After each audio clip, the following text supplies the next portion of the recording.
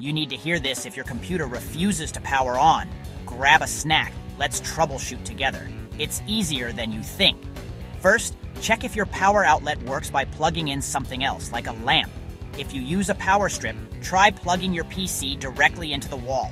Still no power? Next, check your power supply. Unplug your PC, then unplug all power supply cables. Try the paperclip test. Look it up if you're unsure. If the fan doesn't spin, your power supply might be bad. Then, make sure the power button and its cables are working. You can even try starting the PC by touching the power pins with a screwdriver. Look for lights or beeps on your motherboard. These can give you clues. Check that all cables are tight and nothing looks burnt or loose. Finally, try starting your PC with just the basics: motherboard, CPU, one stick of RAM, and the power supply.